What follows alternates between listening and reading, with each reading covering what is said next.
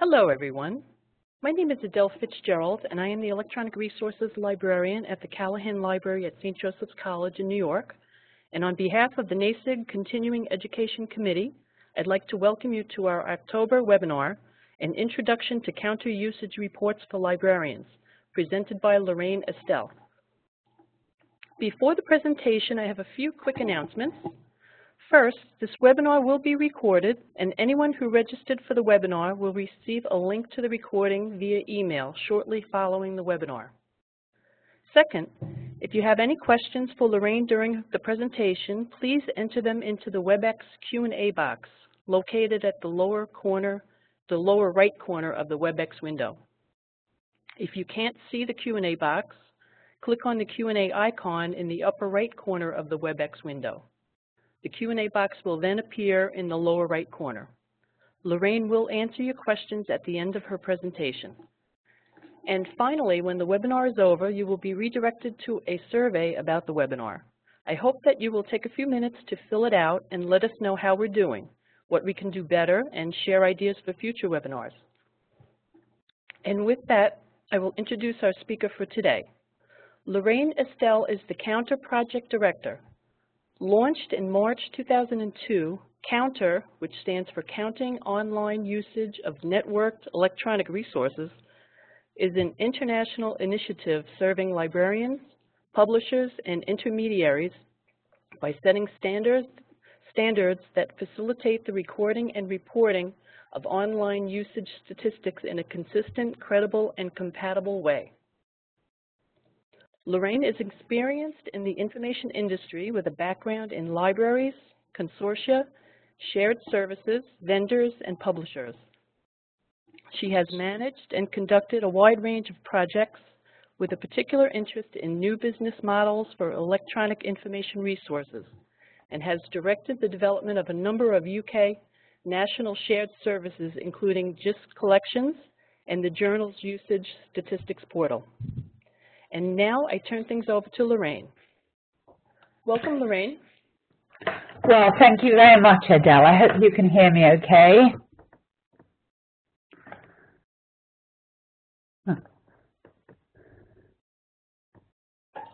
I hope you can hear me. Yes, I'm sorry, I can hear you. Okay, great. Well, thank you very much, Adele, and thank you also to NASIG for providing this opportunity for me to tell some of your members about Counter and our Counter reports. Before I start the presentation, I just want to credit Anna Franca, who is the Head of Collection Development at King's College London. And Anna developed many of these slides, so I must acknowledge her contribution and thank her for all her efforts in doing so. So I hope that today's webinar will give you some information about what Counter is, why it is important, how you get your counter usage reports. I will also try to give an overview of the key report types, and then talk a little bit about how you can use the data in the reports for analysis and to inform your decision making. And at the end, I have some links to further help and support, which I hope will be useful to you. I think in her introduction, Adele read out this description of the purpose of Counter. And very much we are the organization, the membership organization, which establishes the code of practice to facilitate the recording, exchange, interpretation of online usage statistics. Our code of practice is an open and international standard and is used internationally for the provision of consistent, credible and compatible usage statistics. And I'll come back to those three C words in a moment and talk a little bit more about what we mean by them. But first of all, a little bit of a background on Counter. Counter is a collaboration. It is a collaboration between publishers, librarians, vendors, intermediaries, and a group of them got together in March 2002, seeing the need for the whole industry to have reliable usage statistics that were compatible and credible, and set about launching Counter. And now Counter is the international initiative that sets the standard for usage statistics. And we continue to be supported by our group of stakeholders who all play a part in the information environment: publishers, intermediaries, librarians. And we'll hear a bit more about them as we go on. So I have already mentioned the 3 C's. We love the 3 C's in Counter. Consistent. If you're going to have usage statistics that are of use to you, they must be consistent from year to year, the metric types must be consistent, and the rules for counting must be consistent. The usage reports must be credible. They must eliminate double clicks, robotic use, and so on. And very important, and this is the thing about a standard, they must be comparable. When you receive reports from one publisher, they must be comparable with those reports from another publisher, so that you can really understand the value of the resources that you subscribe to. So that is what our objective is, to achieve those 3 C's in terms of the counting of usage and reporting to libraries. The first Code of Practice was published in 2003, and that covered journals and databases. In 2006, reports were added for books and reference work. And we are now considered the gold standard for measuring usage in our environment. Release 4, that's the current release of the Counter Code of Practice, is now a single integrated code of practice covering journals, databases, books, and multimedia. I would just say here, while we're talking about the releases, we are currently working on the development of Release 5 of the Counter Code of Practice. And you will hear a lot from us in the beginning of next year when we seek your feedback and input on that new release. The new release will, one of the features of it is that it will go down not just to title level but to item level in terms of articles and so on. But back to Release 4, where we are at the moment. Who is involved in Counter? Well, Counter, as I said to you, is a membership organisation, and our board, our committees, our groups are all made up of members of Counter. And we have 3 main committees that help us in our work.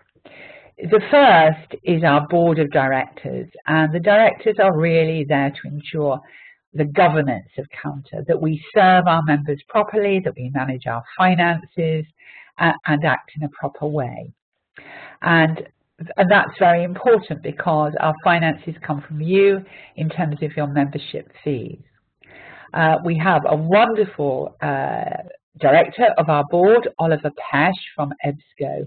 And not only does he provide governance in terms of his role as chair, but he's very active in the development of the Counter Code of Practice and indeed the Sushi Protocol, which we'll talk about a little later.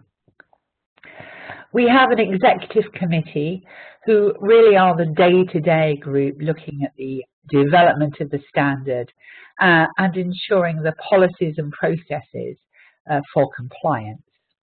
And that group is chaired by David Summer. Some of you may know him because he is one of the directors of Kudos. And we also have the most amazing technical advisory group, very, very clever, very committed people working on the development of Counter, and many of them also involved in the development of Sushi. And Paul Needham from the University of Cranfield is chair of that group. And I must say, I think I would be sunk without the technical advice that Paul provides. So but great thanks to all of them and the members of their group. I would say that just before we move on, that all members of Counter are eligible to serve on our groups. And as vacancies arise, we will look to the membership for new members. So I hope you are members of Counter. If not, please do become so. And again, if you are interested in becoming more involved, we're really very happy to hear from you. Well, why in 2002 did those librarians, vendors and publishers get together, and why do we keep going? Why is Counter important? Well, as I've said, it enables a like-for-like comparison of usage statistics from different publishers. We hope and aim to produce reports which are easy to understand, that do not require a great deal of expertise to understand. We aim that the reports provide data that can be easily manipulated and analysed. So why does all that matter? I think it's all about value. It's about understanding the value of the resources that you are subscribing to. And although not the whole picture by any means, usage statistics play quite a role in the e-resource life cycle. You acquire your resources and you make them accessible to your users. And then you will always have a period of evaluation, reviewing the value, reviewing the use, and your decision to renew or cancel. And that's really where Counter plays a very important part in that evaluation process. As we will see later on, of course, usage isn't everything, but it is an important component in understanding the value. Why do librarians need it? Well, you all know, I don't have to tell you, the great investment that you are making in your subscriptions to electronic resources. You have to understand that you are getting value for money. But you, as librarians, are also asked to demonstrate your impact and value. And again, I think that usage statistics can help in that demonstration.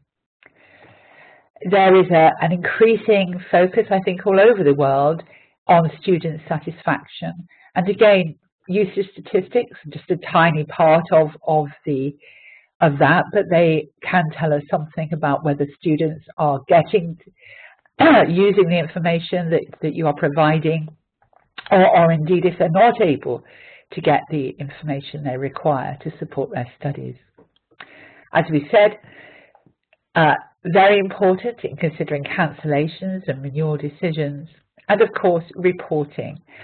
Reporting at the consortia level, and that's very important of course, and also to senior management within your institutions.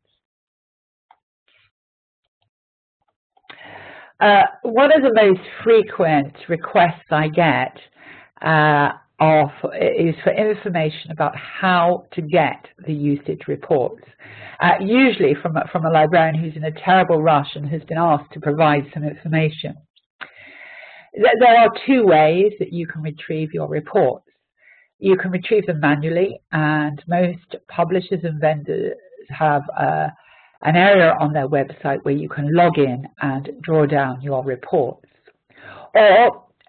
And you can request a report by email from the vendor or publisher.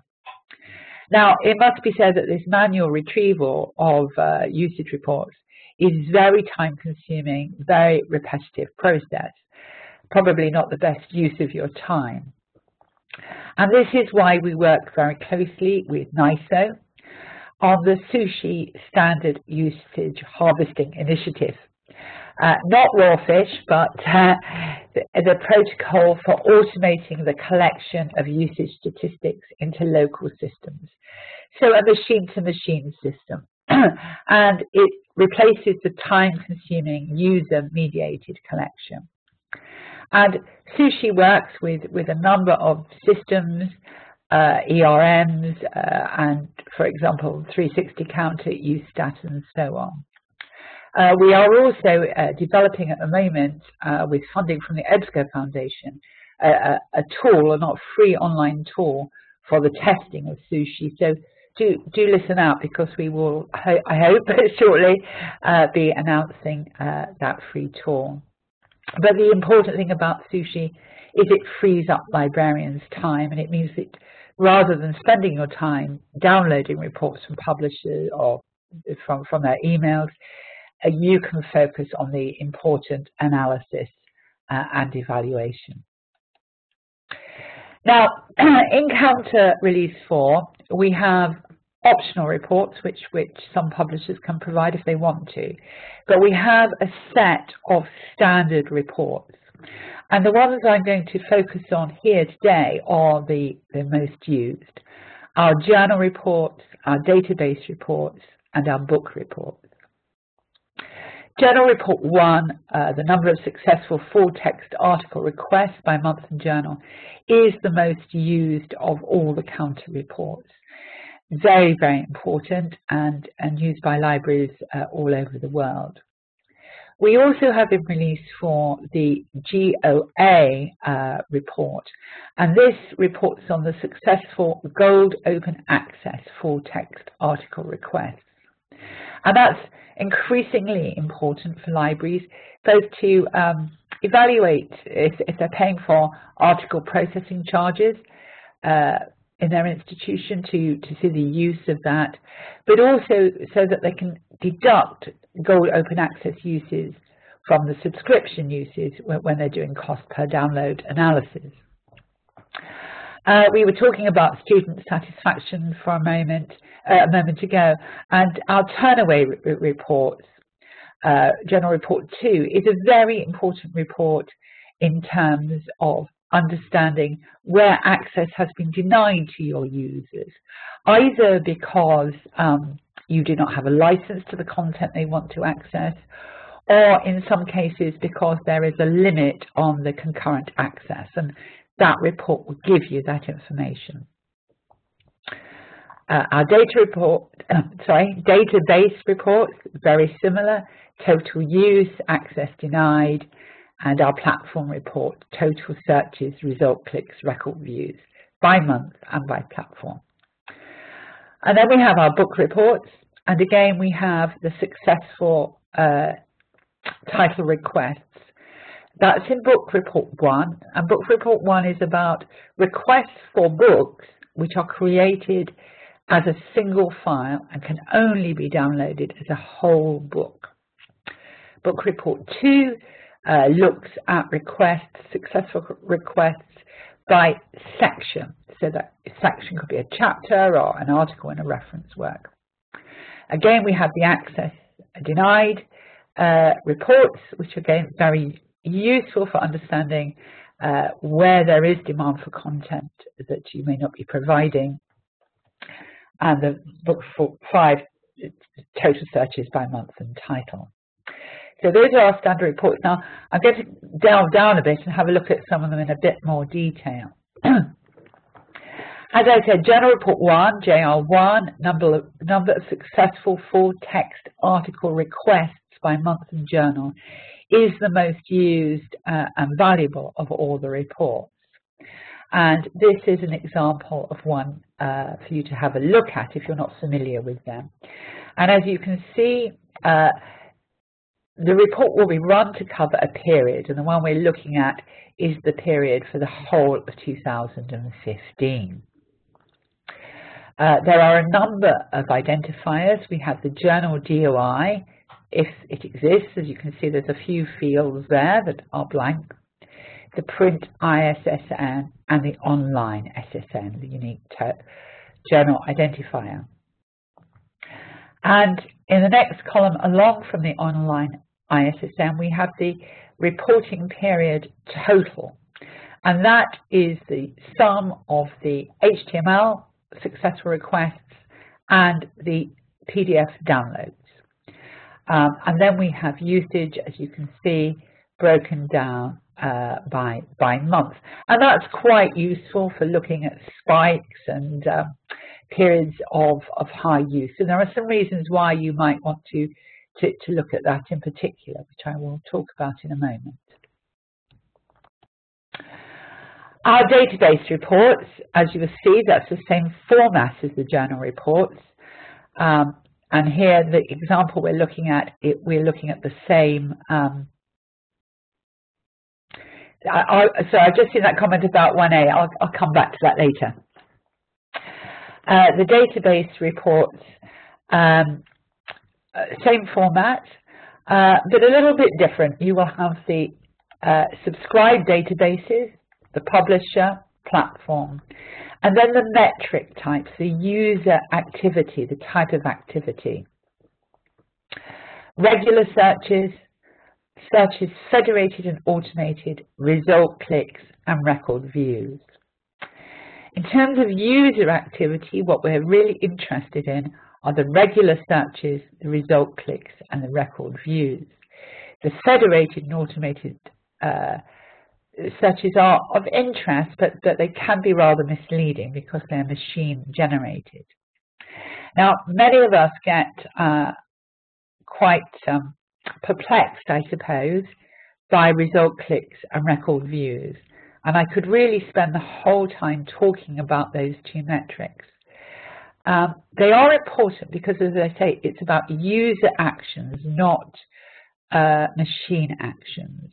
And at the end of the presentation, I will point you to some further resource which helps explain in more detail those two metrics.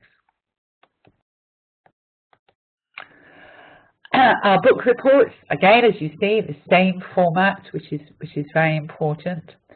And very similar, we have the book titles, publisher, platform, in this case it's EBSCO host, ISBN, and so on. And again, reporting broken down by month, and then the total for the reporting period. As I said, the thing about report 1 is it is only for book titles that are downloaded as an entirety. The whole book downloads when a user requests it. Book report 2, oh dear, oh sorry, bit of a delay there. Book report 2 is the report for books which are available in sections. Now, as you will see there, it says type of section. And in this case, we're talking about a book chapter. And it is the responsibility of the vendor or publisher to describe what they mean by section. In the case of reference works, for example, it could be an article. It can actually sometimes be a page. Most typically, you will see that it is a chapter. So I can fit this in. I've hidden a few columns here, but you can see again we have the same format: title, publisher, platform, ISBN, ISSN if it's there, reporting period, and usage by month.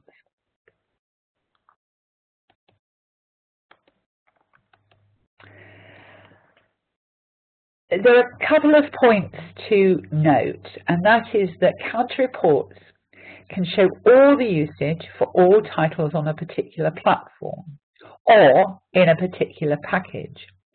Now, there is some inconsistency across different vendors on how they can report. So you may see 0 usage for titles that you do not actually subscribe to. They may appear on that JR1 report. Equally, you might see usage for titles that you do not subscribe to if they are open access and they are on the publisher's platform. Now, in terms of gold open access, you can deduct the gold open access journal report from the main report. But it can be quite time consuming to filter out the other open access works. And in our new release of Counter, we will be adding the metric type for access. You know, is it gold, open access, green, etc. But at the moment, you have to be aware of that. Some publishers, as I say, can narrow down the reports so that you only see the titles in your package, but others will be giving you everything on their platform. So something to be aware of. So having got all your data, what are you going to do with it? Great, you've got the report. And you can use the reports to evaluate at the title level or at the package level. And here we have some examples of how you can use it. And in this example, we are talking about a particular title, the Journal of Statistics, you'll be surprised to hear. And it's subscribed to at a particular institution. And we can look at the total use in over a period of 3 years. And in this example, we can see that usage of this title is actually decreasing. And that's the sort of thing that would make us stop and think about that title. Is it value? Do we have to think about it? Do we have to cancel it? And of course, a lot will depend on the context of that title and how you're paying for it. In this example, the Journal of Statistics is part of a package with 40 other titles from a particular publisher. We're calling it Package C. And again, we can look at the same, the usage across all the 40 titles in that package across the 3 years. And we can see that in 2015, the use was 7,798, which is an increase on the previous years. So we might conclude that that particular title isn't too much of a problem because overall we're getting good use of the package. But we might want to look at the cost per use to help us in that evaluation. I must point out here that there is a bit of an error. I've used the wrong figure here. On the line there it says £15,000. Sorry, that should be dollars. So we're looking at that package of 40 titles, package C, which cost the institution $15,000 in subscription fees. And as we saw, the total usage for that year was 7,798 full text downloads. So we can divide the subscription fee by the usage, and that gives us $1.03 as the cost per download. So overall, we might say that this package represents fairly good value for money, even though one or two of the titles may not be performing as well as they did.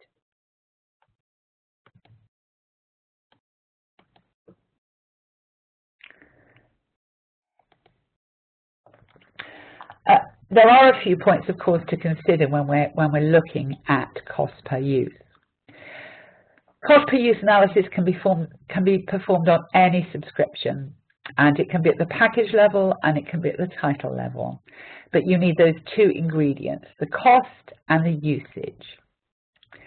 Cost per use can indicate if a resource is value for money, but there are caveats, of course.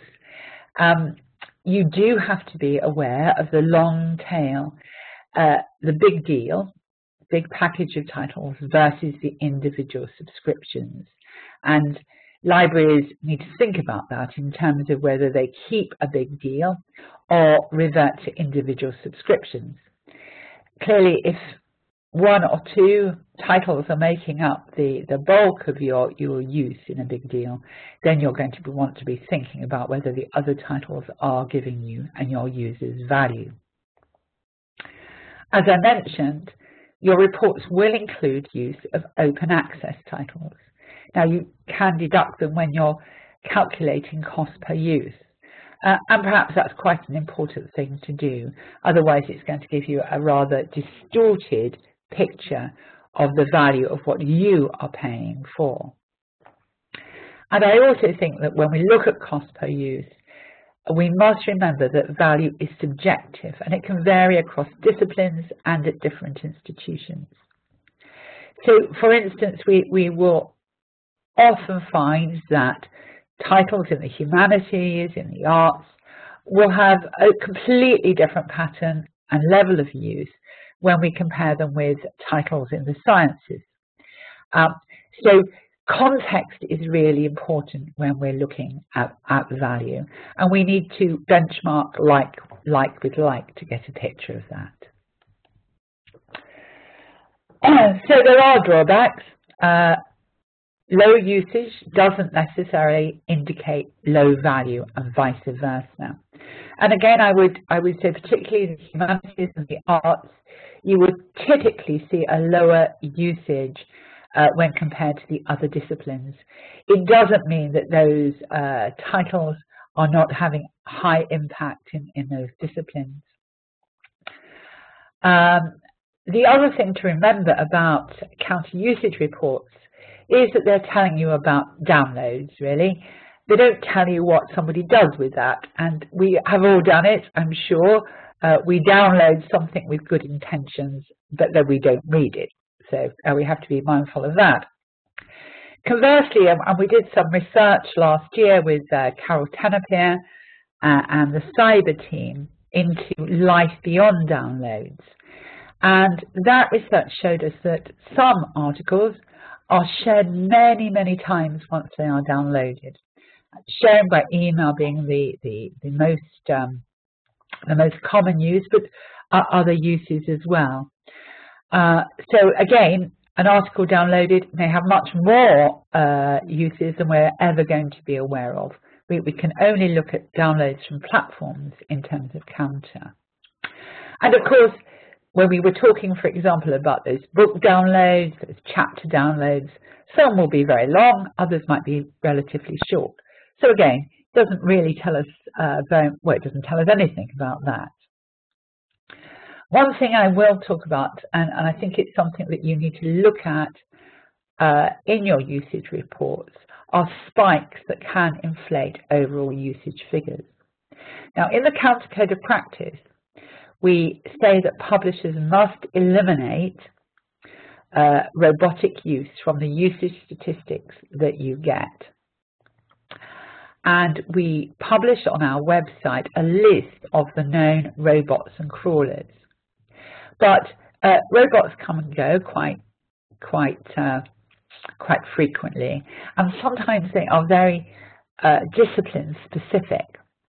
So, for example, recently a library noticed a big spike in their usage for chemistry journals, and their chemistry faculty was sending out robots that were doing systematic downloading.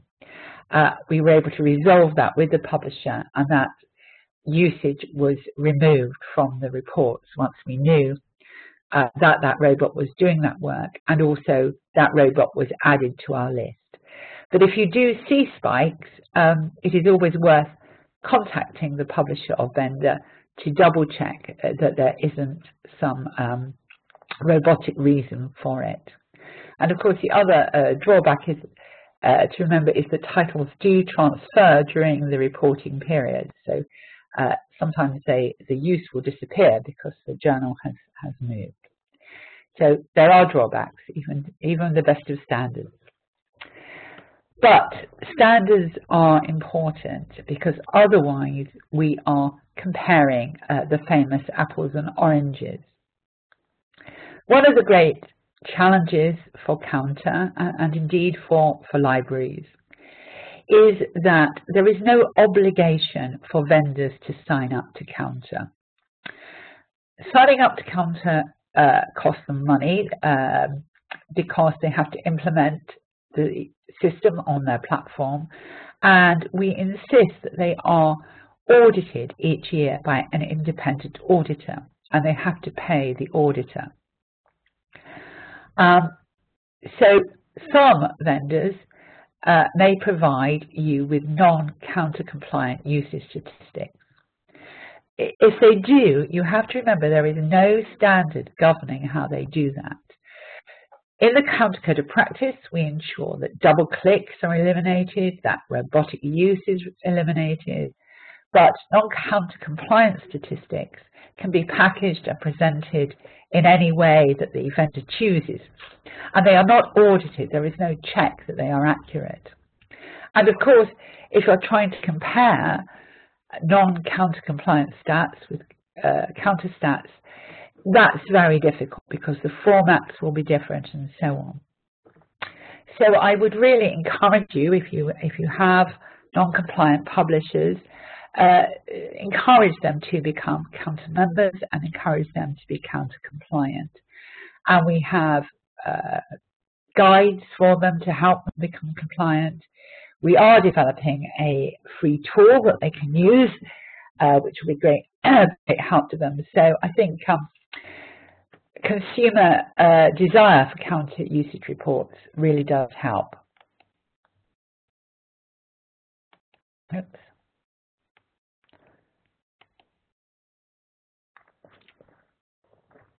But as much as I talk about the usage reports and the importance of counter, of course, usage is just one way that you can assess the value of your electronic resource subscriptions.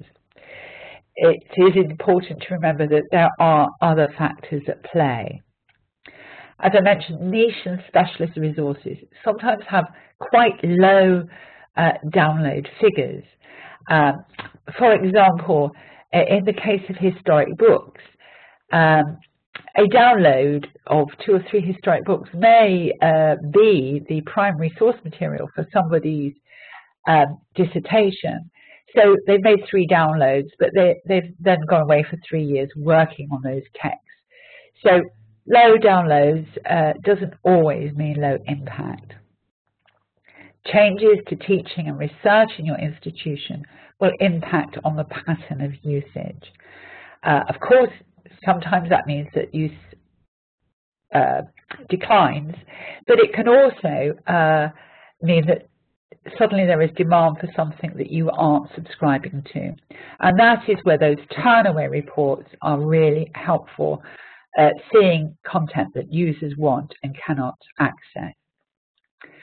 Another impact are the discovery solutions that you implement in your library. And sometimes, in some cases, you may actually see use reducing when you introduce a new discovery solution. Now, that may not necessarily be the bad thing it looks at first sight. It may be that your discovery solution is very good, giving high relevance in the search, and therefore users are not going into so many resources as they once would have had to find the content that they need. And of course, changes in the wider environment also impact as well. So we would always say treat usage data with caution and view alongside the other qualitative data that you will be gathering about your users and their needs. Well, we're getting close to the end of the presentation, but I do want to just remind everybody that if we want to count accurately, and you see here we're counting in metric and imperial, but in a consistent way, then we need standards. And that's where we feel that counter adds value by providing the standard for the famous 3 C's. I will just point you to some places where you can get further information and help about usage statistics and understanding them. Our website, of course, is one source of help, and you can follow us on Twitter as well. If you are interested or you're working on sushi, then the NISO website will be a great help to you, and that's where you will find the sushi protocol and information about it. Association of Research Libraries, statistics and assessment area. Again, another great source of help for librarians. USIS. Now, I hope that you are all aware of USIS. This is a counter-funded website where we try and resolve issues for the library community that they might find with counter reports. If you do have an issue, a problem, or you spot something you think is not quite right, do report it through USIS. We have the USIS steering group who will look into it. We will talk to the vendor or publisher for you and work with them to resolve the problem. So yeah, do have a look at USIS. I highly recommend it. I mentioned that we have some guides on our website. We have library guides. We have guide to journal reports. We have guide to database reports and book reports. We also have our friendly guides to counter for publishers, and they're in a number of languages as well. And they provide publishers with the information they need to implement counter. So again, if you have publishers or vendors who aren't counter compliant, you can tell them that there are those guides there. And of course, we're always happy to help them as well. Result clicks and record views, that's that metric in the database reports that gives us all a bit of a kerfuffle.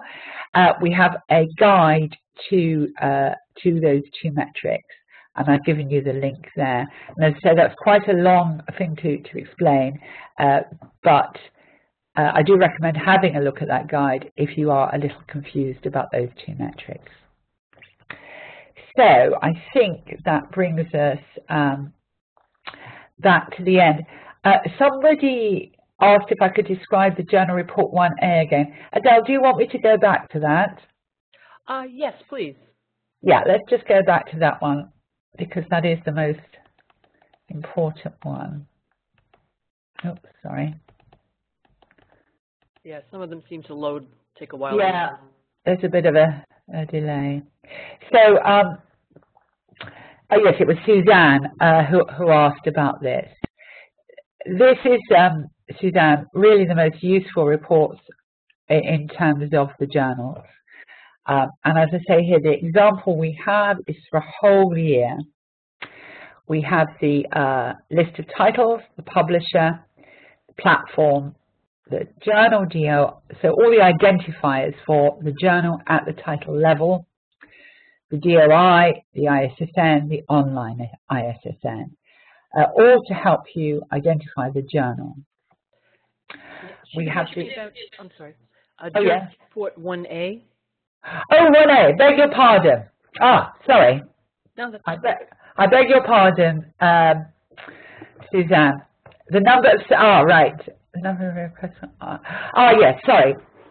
I beg your pardon, Suzanne. I've misread your thing there. Yes, this is a very important report. Sorry, I should have spoken more about that. Many publishers will have two types of subscriptions. One will be to the current content, and you may also have a separate subscription, or you may have licensed in perpetuity the archive for that publisher. So when you look at the JR1 report, you will be seeing the total use for the journals from that publisher, but you will have paid for the archive separately.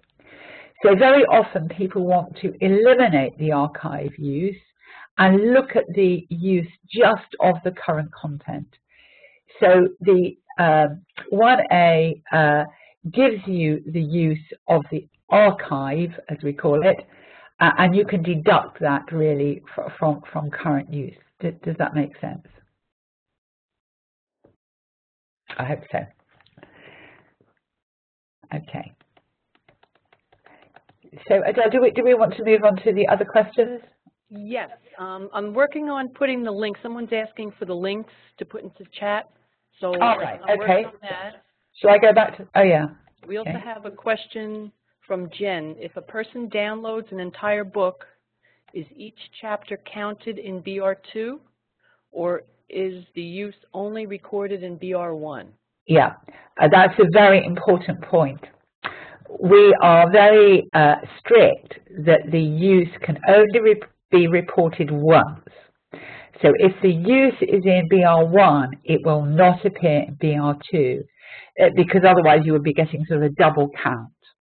So if it's downloaded in its entirety, it will be in BR1 and it will not appear in BR2. Okay, thank you. And will the slides be emailed? Is it okay to share your slides? Yes, absolutely, please do.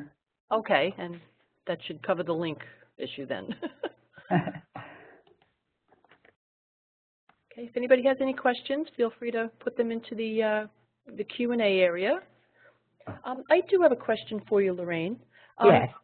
Is there any work being done, I may have missed it, on like streaming video, measuring that? Does that go into this at all, or is it just journals and books? No, I didn't really talk about the multimedia at great length because I focused on the reports that are most often used. Mm-hmm. We do have multimedia reports for both downloads and streaming of multimedia, which is the MR1 report. And again, that will be slightly different in Release 5, we think. It will be a sort of another type of download because increasingly platforms are providing, you know, once you'd go to a platform for multimedia and you'd go to another platform for full text. But increasingly, many platforms are having all those media types.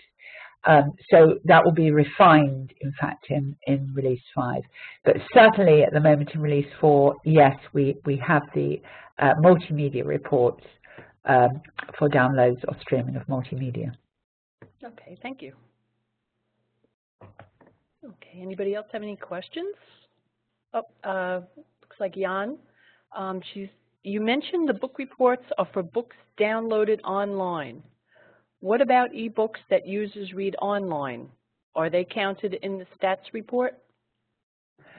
I see what you're saying. No, these reports are giving you the downloads. Okay, and is there a link that explains details of counter reports? I guess that's your... That you will find that if you go to the friendly guides, as I said, there are 3 guides that will give you the details. So the library guides, there is one for general reports, one for books, one for databases. But I would also recommend as well reading our friendly guide, which is more or less aimed at publishers, but it does give you a breakdown about what each type of report means, and it's a very, very useful report. So that link there to the friendly guides will help you. Okay, and from Suzanne, when is the next version being released? Do you have a time? Good question, Suzanne. Our technical working group is working now on the first draft of Release 5. And we will have that ready for community consultation at the beginning of January. And I hope we can work with NASIG as well to spread the word about that. And we will be seeking community feedback. Where we can, we would try and do face-to-face or webinars to take the feedback. But we will also be running a survey. And we will have a consultation period of 3 months to get everybody's feedback on that draft. The technical group will take on board the feedback, create a revised draft, which we aim to publish in June or July next year, 2017. And publishers and vendors will then have an 18-month period in which we would ask them to comply with the new release. Thank you. We have a question from Damien that I'm very interested in learning about too. Can you describe in very rudimentary terms how sushi works? Oh my goodness. Well, not really. I'm not a technical person. It is the protocol which enables this machine-to-machine harvesting of the usage statistics. So if sushi is implemented in a library consortia, for example, you can send out requests and download all the usage statistics for a consortium, for example, in a machine-to-machine way, and it's very quick. And of course, a number of the library information systems also use sushi. But it is really quite technical, and I wouldn't be able to give you that sort of detail. I think this is a technical person asking. I would say the NISO website has great information, but also if you are thinking about implementing sushi and you really would like some more detailed support and information, please send me an email and I will put you in touch with Paul Needham, who is chair of our technical advisory group. He actually wrote the protocol, I think, and is the world's greatest expert in sushi. And he is always delighted to help people who are implementing or thinking of implementing sushi. So, yeah, do drop me an email and I'll put you in touch with him. Okay, thank you. We have another from Marie. She's asking again, when can we expect Counter 5? But is there an average time we wait for publishers to catch up? I think sometime, well, as I say, we will have an 18-month period from the summer of next year in which we will require all publishers to comply. Sometimes, of course, if a publisher is planning major work on their platform, they will try to schedule that work in with the upgrade to their platform. Or again, if they're moving platform, they won't, or they plan to move platform, they'll wait until they make that move to Counter 5. So we will be doing a lot of work to support the early adoption by publishers and vendors of Release 5. I'm working with them very hard, but I think we will see a period when they, and I think we saw this with Release 4, some will be very quick to come in, others will take a little longer. Okay, thank you. Yeah. Question from Mandy. You mentioned that federated and automated searches are misleading. Can you please explain this a bit more, as I'm not clear why we have recorded this stat in the past?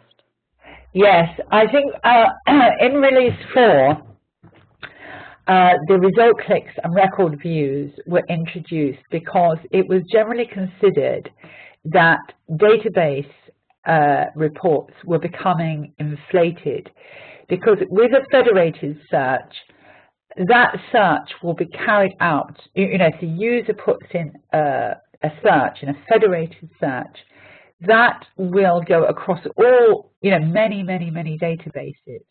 So it gives an inflated view of the use. So we were very keen to remove that inflated use and give you, librarians, an idea of the user action. So in Release 4, our current release, that is why there is this new metric type, record views, result clicks, and the regular searches, which separates out those user actions from the machine actions. I hope that makes sense. Okay.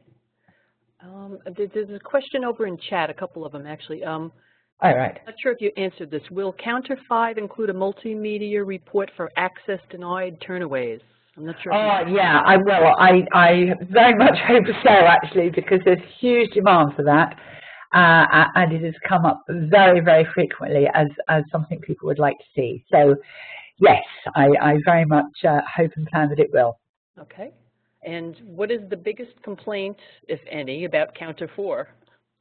I think the biggest complaint is that sometimes the code of practice is difficult to understand and is slightly ambiguous. So with Release 5, we are doing a lot of work to really make sure that there are no ambiguities. And we will be using experts to help us write the code and on the web presentation so that we get rid of those ambiguities. I think that is the biggest sort of bugbear really of Release 4. I think as well, those result clicks and record views in the database reports were also a bit of a problem. And I think, again, you know, this is Counter's fault. I don't think we really did enough to explain why those new metric types were there and why they had been, you know, why federated search had been separated out. So again, I think this shows the importance with the releases of good communication about the changes, what they mean and why they have been done. So that is why we created a guide to the result clicks and record views. But I think very important for us in Counter to take that lesson and say, if you're going to introduce new metric types, you have to explain to people why you have done it. So I hope you will find more explanation in Release 5. Okay, thank you. And finally, it looks like there's one more question, and they're just asking about the benefits of Counter membership. Right. Well, the benefits of Counter membership.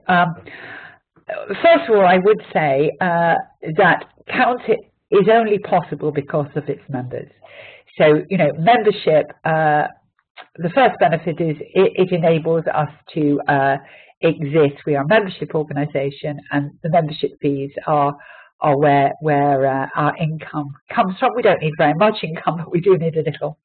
So helping Counter is one sort of benefit.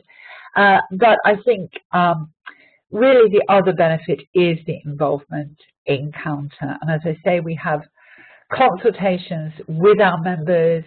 The members are able to vote at our AGM. That's our annual general meeting. And this year we will be having that by webinar. So previously, you know, you had to attend in person, which was limiting. Everyone can vote at that meeting. And also, as a member, you are eligible to serve on, sounds with a non-benefit, but you are eligible to serve on our committees and our technical groups. But that is important because it means as a member, you have a say in Counter and you have a say in the code of practice. A few other member benefits as well that we are developing. If you are a member, you can log into our secure area. You will find guides there. You will also find a forum that hasn't been used a great deal yet. It's a new thing we have, but I think with Release 5, it will be a really good resource for understanding the new metric types and so on. So I hope that we can give our members some special benefits in that way. Okay, thank you very much. Is there one more question? Do we have time? Oh, okay. May we have your email address again, please? Oh, yes. Let me give that to you. Last slide. Yeah. It's also, oh, of course it's gone. Yes, there we are. Lorraine.Estelle@counterusage.org. It's also on the Counter website. And please do contact me.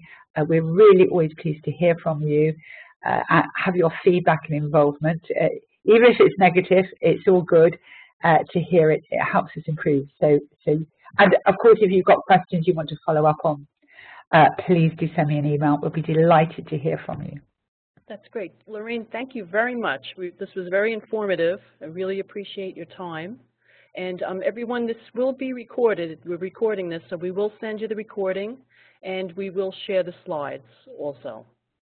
Well, thank you very much, Del. Thank you for giving me this opportunity, and also to all the attendees. And I really appreciate you listening and your questions. Yes, thank you very much for coming, everyone. And I guess we'll close here, and we're looking forward to seeing you with another NASIG webinar. Have a great day, everybody. Thank you.